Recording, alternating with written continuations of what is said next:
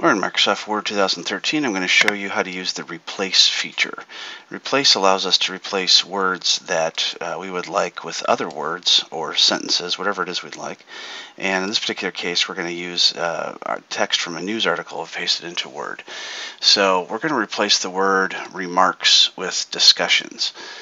Let's go ahead and click on the replace button, and we're going to type remarks.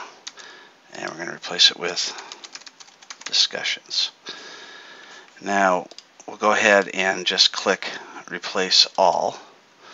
One replacement was done. So we'll go ahead and scroll up and we'll make sure that that got changed, and there it is. So remarks is now changed to discussions. We can also use the more option or advanced option for replace, and it will also match case. So if we used the word remarks with a capital R, it would ignore any words with a lowercase r that we may not want to change. So only the word remarks that starts at the beginning of a sentence would be affected, or if it had a capital for some reason.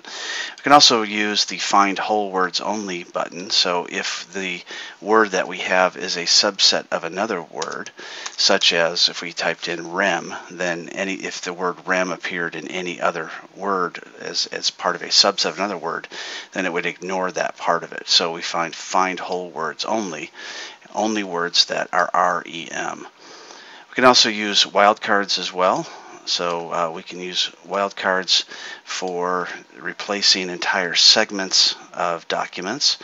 And we can also choose sounds like and let the fuzzy logic of Word go in and change the words as needed. There's also prefix and suffix, and ignore punctuation and ignore white space characters as well. So we can definitely drill down into what it is we want to replace in large documents where we want to fix a word that shows up over and over, or sentences that show up with other words.